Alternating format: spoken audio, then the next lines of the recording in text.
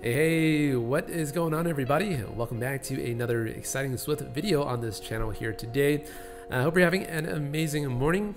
In today's video, what I would like to do is to discuss a brand new function that was introduced inside of the Swift 5 programming language just recently. And this function is called isMultiple of. It's actually part of the integer class. And the way I'm going to illustrate how this new function works is to again solve the age-old algorithm problem called Fizzbuzz. And so with all that being said, let me go ahead and dive straight into the playground on the left side of the screen, minimize myself just a little bit into the corner here. And so I'm going to try to accomplish two things in this video, which is to first solve the Fizzbuzz using the isMultiple of function. And then I'll try to illustrate how to solve this like a pro using a switch statement instead, which is a little bit tricky. I had to dive into the documentation of swift.org to kind of figure this out. So with all that out of the way, let me go ahead and solve this Fizzbuzz algorithm by using an array of numbers using this bit of syntax here. So 0 all the way up to something like 100 like that. And we're just going to simply execute, a for loop on all these numbers here. Hit enter and enter. Give your variable a name such as num, num, just like that. Instead of here, you can print out the num. So let's kind of see what this does inside of playgrounds. Down at the very bottom, we should start seeing all these numbers being printed like so. All right, so 0, 1, all the way up to, I guess, 100, just like that. Now, the Fizzbuzz algorithm is to make sure that every time you iterate through an array of numbers like this, if the number is divisible by 3, you want to print out fizz. If it's divisible by 5, you want to print out buzz. If it's divisible by both 3 and 5, you want to print out fizzbuzz. All right, so let me go ahead and implement the logic here by using the % operator. And this is actually very familiar to a lot of you guys, hopefully. I'm going to say if num is divisible by the value of 3, if this is equal to 0, we are going to print out the string of the num right here. And let's see, I'm going to add on the fuzz or fizz at the very end here. Else, if the number is divisible by 5, I want to print out, let's see, the very same thing as we did above, but instead we'll just use the characters of buzz like that. Now, if you try to run this, you'll see that you'll only get fizz and buzz, and you won't get the actual word of fizzbuzz for the division of 3 and 5. And so let me just fix this really quickly here by saying if num is divisible by 3, and if it's divisible by, let's see, 5 equals 0, and then we'll print out the actual syntax of, let's see, num, and then finally we'll just say fizzbuzz like that. So nothing too fancy here. Let me put an else if, just like that, and I'll run this one more time. There's nothing too special about this algorithm or the logic, but it's a very interesting example to kind of go through. Last thing I would like to do is to just simply print out the number if we don't fall into any of these cases here. So what I mean is we want to simply print out the num like that. And again, this is going to be one final run, and you'll see that for the values of 0, this is divisible by 3 and 5. We're going to print out fizzbuzz. 3 is fizz, 5 is buzz, and then so on and so forth. So let's kind of check 15 here. And you'll get the value of fizzbuzz like so. All right, again, nothing too fancy about the logic here.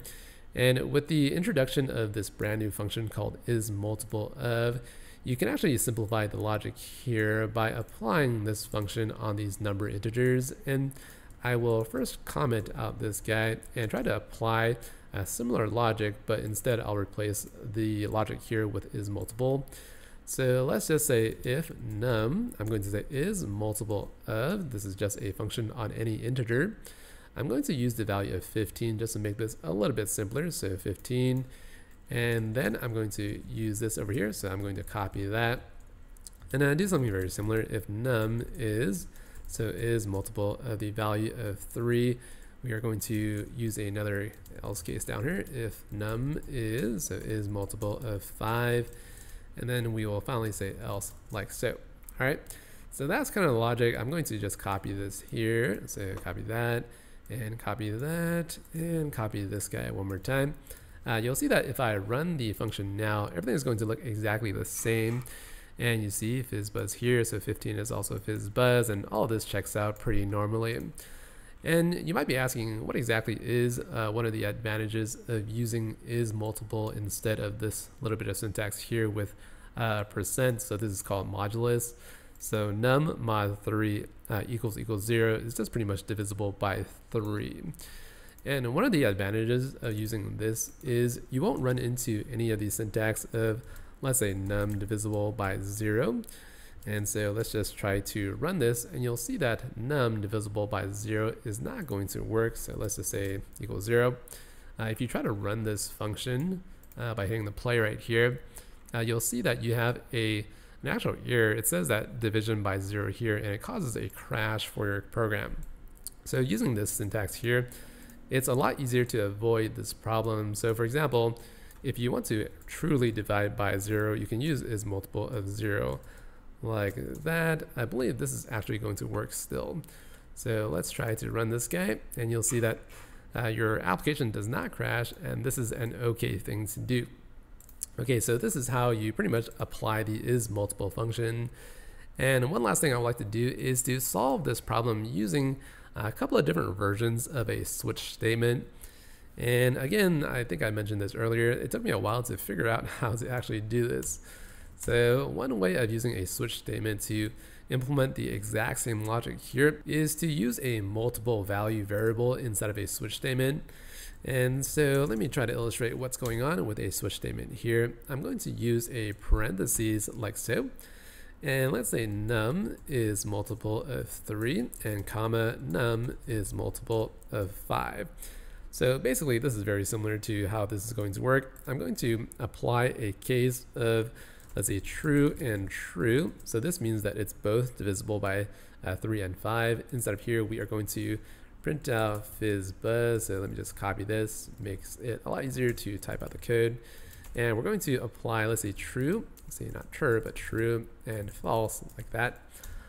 Down here, we are going to print out the value of Fizz. So let me copy that. And then finally, we are going to use the case of true, no, not true, but false, and true, like so, and we hit a colon, and this is the case where it's divisible by 5. Hopefully this stuff is making sense for you. Nothing too advanced about this logic here. And finally, for the default case of, not falling into any of these cases here, we're just going to print out the value of num. Finally, we are going to comment out all that code and make sure that this actually works. So let's try to run this. You'll see that the logic is exactly the same. We get 0 for let's see, Fizzbuzz for 0, Fizz for 3, and let's see, 15, Fizzbuzz. Okay, so excellent logic here. And I was initially happy with this solution here, but I think I was eating lunch and I kind of thought about this a little bit more, and I wasn't so happy about how confusing this syntax here is. So true, true, true, false, false, true. Taking a look at it just initially, it is really, really hard to kind of determine what exactly is going on. So a better way of kind of writing this is to use a different style of cases and a switch statement up here. So let me see, what exactly do I want to do? Let me comment this guy out one more time. And so here is the best way of doing this, in my opinion. So let's see, I'm going to write a switch statement one more time.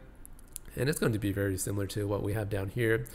But instead of using a multiple of up here, I'm going to apply the actual logic determination inside of this pattern here. And it's very, very difficult to figure out, what exactly you can do in Swift until you see a couple of examples. So here is what I'm going to do. I'm going to say let x, where x is a multiple of the value of, let's say, 15. And then I'm going to print out Fizzbuzz. Let me just print out this bad boy here. So copy and paste that in here. Next, I'm going to apply let x where. So let's make sure we have a space there. X is multiple of 3. And then I think I want to print out just Fizz for 3. Case let x where x, so x is multiple of 5. We are going to use a colon here, print out the word of buzz, and finally do the same thing down here. So just simply print out the number. All right, so running this one more time, let's just make sure that we can print out the actual numbers down here, confirm that they are indeed correct. So Fizzbuzz, 3 is Fizz, 5 is Buzz, and check 15. So logic seems to check out. But the major difference with the way that this switch statement is written versus this here is that it's very easy to just take a look at this and see exactly what's going on, right? We are performing a switch statement on the actual number instead of our loop iteration, and we're handling the else or the couple of cases of whether or not x is multiple of 15. You can see it's clear as day as to what you're trying to do here. And then you go down, you can see everything is just x is multiple of 3, x is multiple of 5. If you wanted to modify the Fizzbuzz algorithm to check for something like the multiple of 2 and 7, 8 and 9, you can just dive inside of here and modify these numbers, and you don't have to particularly look at what exactly this guy is doing. I find this a little confusing, and I feel like this is probably the better way of writing this program. But again, if you don't think that it is, make sure to let me know in the comments below. Alrighty everybody, that's going to wrap it up for today's video on how to apply this brand new function called isMultiple. In my opinion, I think it's a lot better to use this function instead of the old percentage equals logic. That logic is a lot harder to read, and I really feel like the new additions to the Swift 5 version of this programming language is super duper helpful. If you want to find out more about Swift programming, make sure to subscribe to this channel. If you have any questions or comments, make sure to leave that down below. If you want to download the source code for the playground in today's lesson, make sure to find the link in the description as well. That's going to be it for today. I'll see you in the next lesson. Bye-bye, guys.